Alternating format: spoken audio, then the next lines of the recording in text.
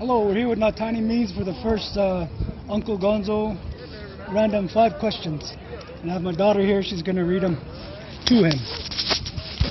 Growing up on the Navajo Res, can you butcher? I can't butcher, no. I watch my aunties and my mom do it. As a hip-hop artist, who were your influences? Tupac, Kendrick Lamar, J. Cole,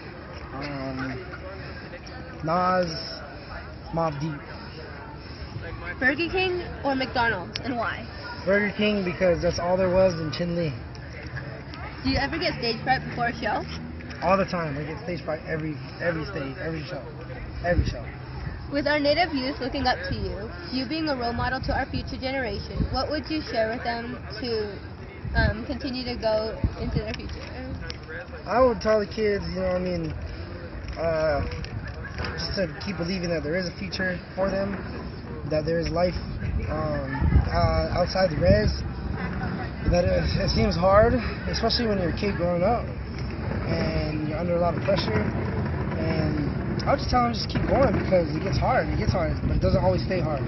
And life is beautiful. Thank you. Those are my 5 questions with Nataani means. Thank you. Thanks, brother. Thank you.